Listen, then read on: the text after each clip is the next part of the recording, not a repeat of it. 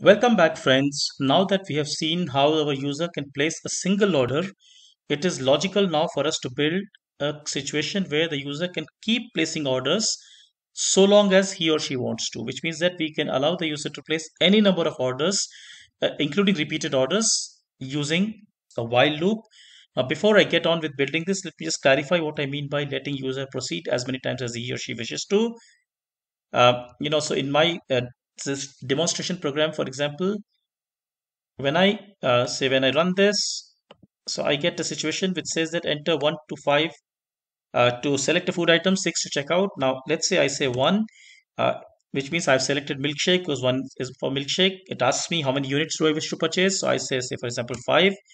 Next, I can choose to say, maybe purchase something else. I say 4, maybe I say 2 units. Then I say 5. Let's say I say, okay, maybe, uh, say for example, 3 units. Now I can go back again to milkshake and say I want milkshake. And, maybe this time I want 4 units.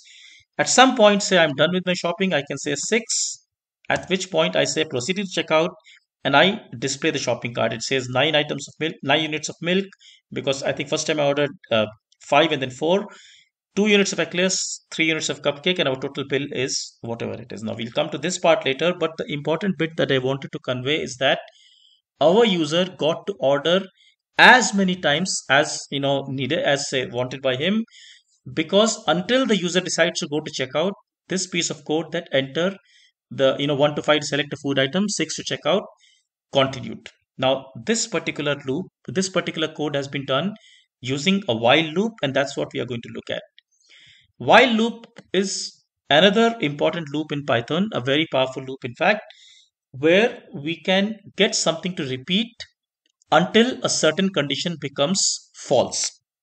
Now, why this becomes important in this context is because, unlike a for loop, in this situation, we really do not know how long the user is going to be ordering. So, like I said, user may order 1 time, user may order 2 times, user may in fact order 15 times, any number of times, unless the user decides to proceed to checkout. So while loop becomes quite a interesting usage here.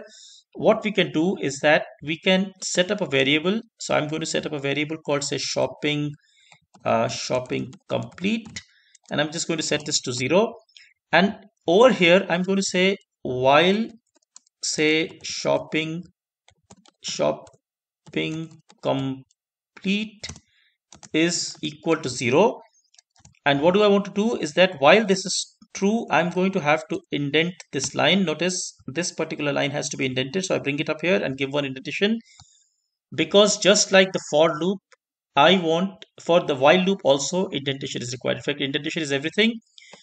Now, if I did this, in fact, by doing this, we have created a situation where the user will always, okay, forever practically, will keep on ordering.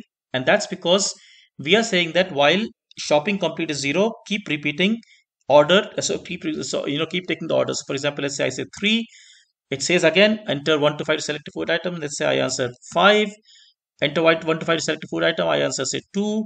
Again it asks me, in fact I can enter anything and it will ask me by 87 also, because it has not been told anything. It's doing exactly what we have ordered it to do, and we are basically putting this inside a while loop, saying that till shopping complete is while shopping complete is equal to 0, keep doing this.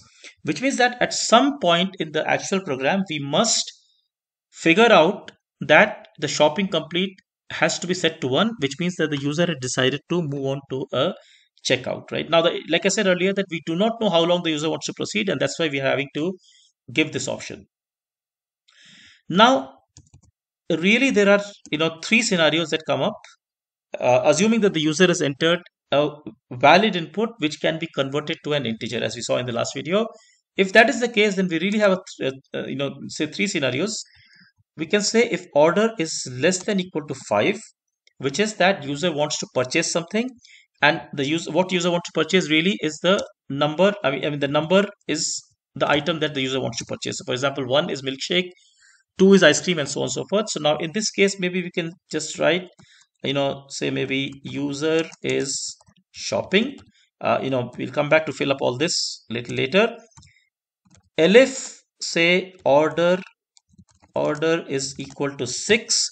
Now, in this case, what happens is that user wants to proceed to checkout. So we can just say, just for the sake of, uh, displaying, let's say we can say proceeding to say checkout.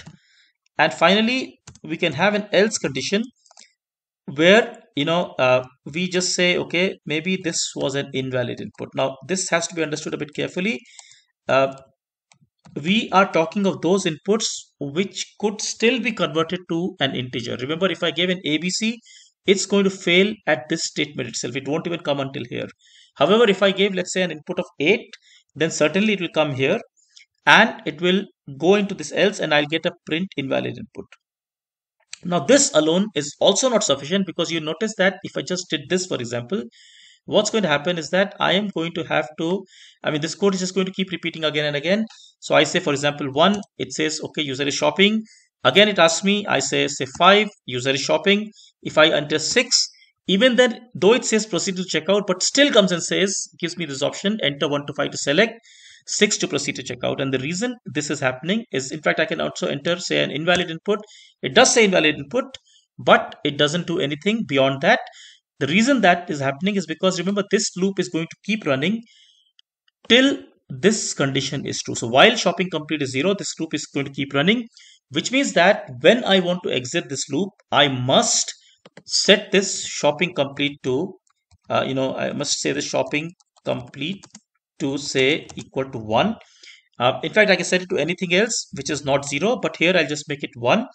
And the moment I do this, notice what will happen is that, if I enter, for example, so I run this again.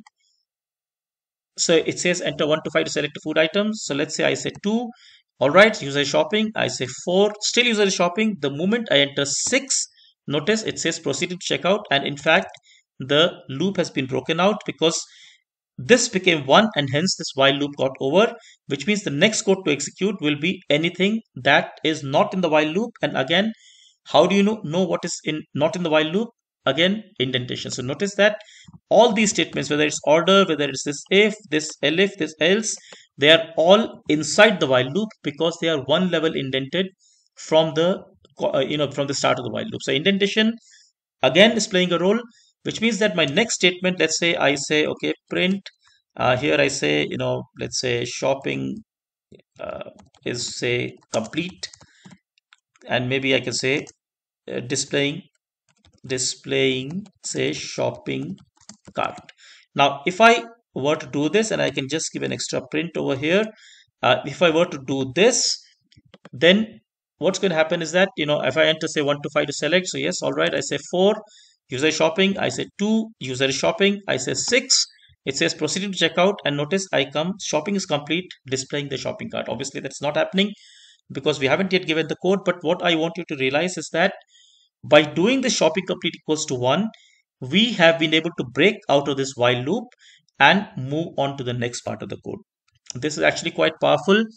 It requires a little bit of practice.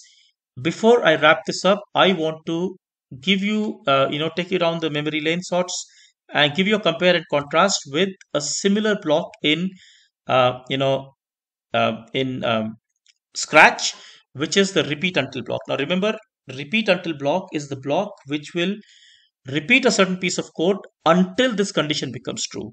The while loop is similar but not exactly the same, because while this condition is true, it will repeat this. The moment condition becomes false, it will in fact exit this. So for our case, the condition of shopping complete equals to 0. The moment I made shopping complete to 1, that condition broke and hence I exited the loop. Repeat until is in some sense reversed. The condition is false in the beginning, but once it becomes true, we stop doing this. So keep repeating this until this becomes true. Here is keep repeating this until this becomes false. But barring this let's say dissimilarity, the intent, the usage of these two is really quite similar. I hope you found this useful. Take care. Thank you so much. Bye bye.